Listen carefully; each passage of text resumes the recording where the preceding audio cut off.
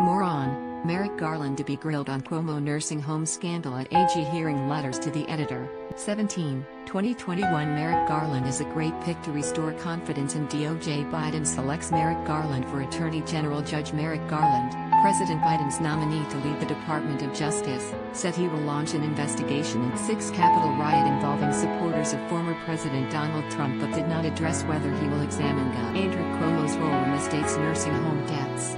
In his opening statement to the Senate Judiciary Committee, which will hold his confirmation hearing on Monday, Garland also said he will work as Attorney General to serve the rule of law and ensure equal justice. Garland, who supervised the prosecution of Timothy McVeigh for the 1995 Oklahoma City bombing, will say he plans to pursue those who stormed the Capitol as a joint session of Congress met to certify the Electoral College. If confirmed, I will supervise the prosecution of white supremacists and others who stormed the Capitol on January 6.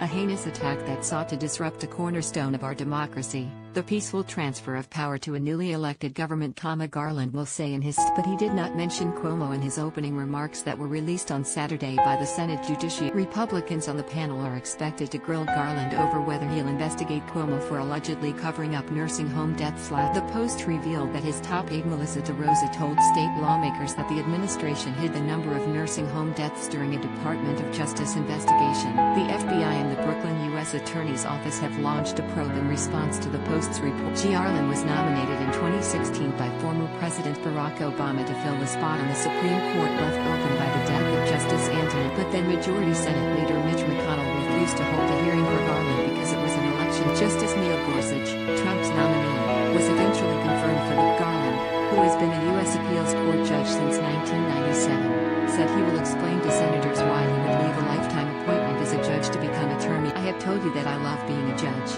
I have also told you that this is an important time for me to step forward because of my deep respect for the Department of Justice and its critical role in ensuring the rule of law.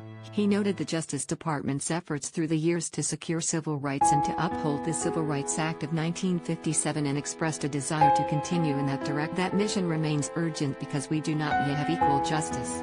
Communities of color and other minorities still face discrimination in housing, education, employment, and the criminal justice system, and bear the brunt of the harm caused by pandemic, pollution, and climate change.